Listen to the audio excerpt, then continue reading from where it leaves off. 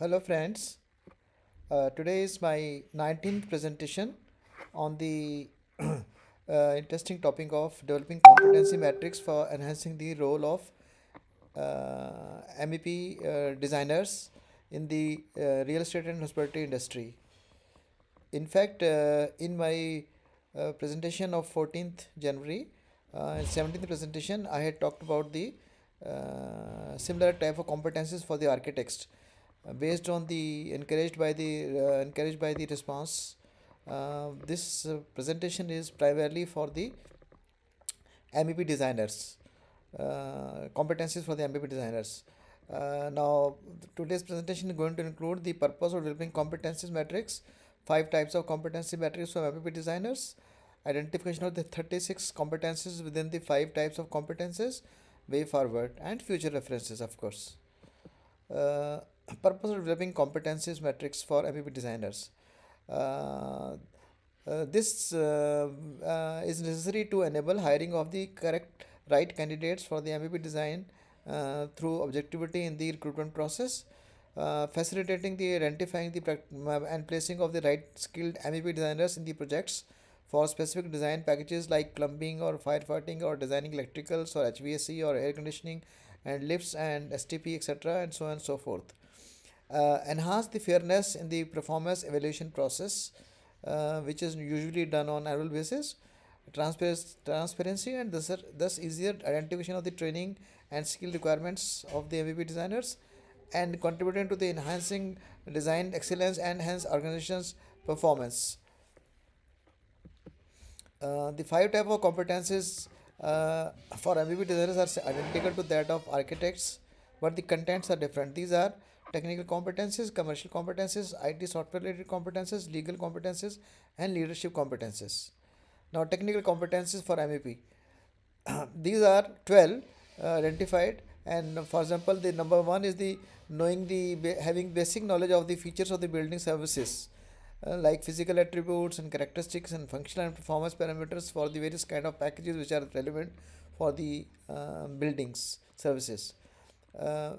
Requisite knowledge of the best design practices for the MEP design packages, the design process for different type of building related MEP designing techniques, crucial knowledge of the developing coordinated MEP designs, working knowledge of the construction methods, installation and commissioning of the MEP related building components, in-depth knowledge of the BOQ materials for different kind of MEP packages, basic knowledges of modern design methods and software tools, vital knowledge of the quality aspects of the MEP related designs, basic knowledge of the installation and commissioning of the testing methods for the MEP equipment and BOQ, basic knowledge of the inspection methods, and core knowledge of the quality standards applicable to MEP packages, and necessary knowledge of the measuring instruments such as electricals, such as multimeter, voltmeter, energy meter, for sounds, decibel meter, noise analyzer, for speed, tachometer, temperature sensor, etc., etc. Further details of each of these about 12 competencies are captured in my handbook. In fact, the number of packages can go even beyond 20, 30, 40, depending on the size and complexity of the project, and the MVP services required to be provided as per the needs of the customers and the building. Commercial competencies. These are 5 commercial competencies identified, which are negotiating skills for the fees and for the negotiating the fees for sample procurement and related to the MVP and BOQ equipment, cost estimation skills for the electrical works, HVAC, plumbing, and so on. Here I am talking about the for the component sample procurement only, because I am assuming that the main package involving several crores of or several lakhs of rupees would be negotiated by a different team, and the role of the MEP team is primarily developing samples and approving those. Hence, therefore, I talked about sample procurement. Cost estimation skills for electrical works, HVAC, plumbing, and so on, many other 20, 30, 40 packages. Developing budget parameters, the ability to generate reports and MIS from the software, ERP, etc. Evolving coding scheme for the MVP related BOQ, etc. Details of these 5 competencies are captured in my handbook. Chief MEP designers can add more competencies in consultation with the human resource management team. IT software related competencies for MVP designers. Here, the first requirement is that the MVP designer must have basic working knowledge of the various type of software which are there for designing of the MVP. For example, AutoCAD, Electricals, Smart Draw, Autodesk, ANSYS, Kikalot, Revit, MVP, AutoCAD, HVAC, etc., and so on so forth. Many other more similar packages.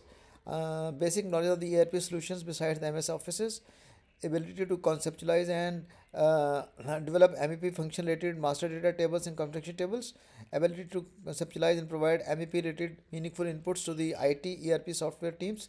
For example, for master data tables, configuration tables, design document management system, KPI, etc., and ability to generate very important reports from the data table, software, ERP, etc.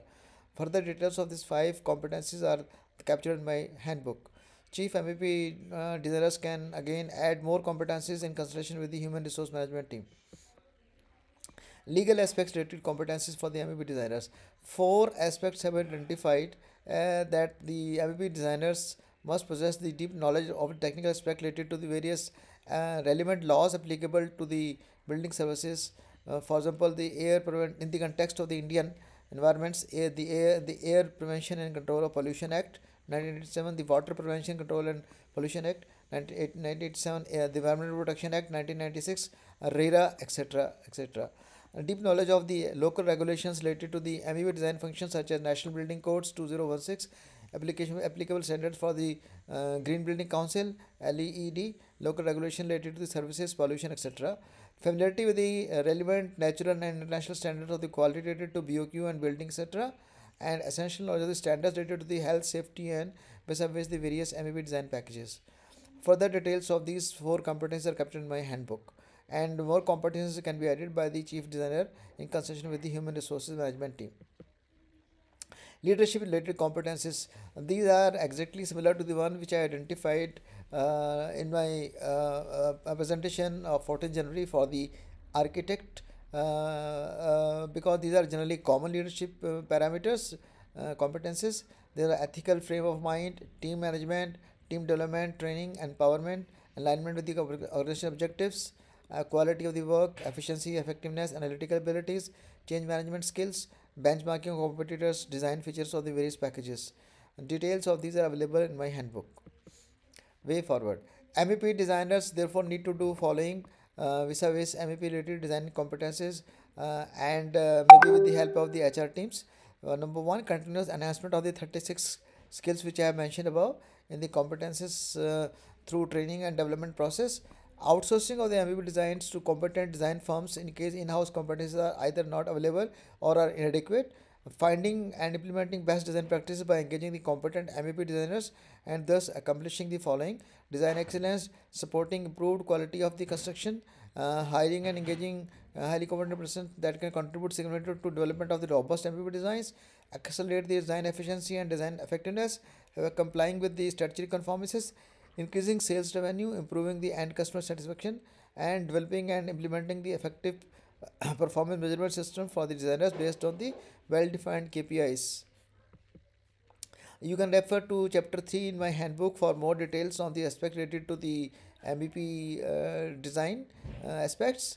In my book, which is titled as Ethics in the Real Estate and Hospitality Industry, Volume 1, Architecture, Interior and MEP Designers. And there is also blog mentioned here, which you can refer to. There are some presentations in the my articles in my Facebook and LinkedIn also, and this book is available for sale on the paperback edition as also in the Kindle format.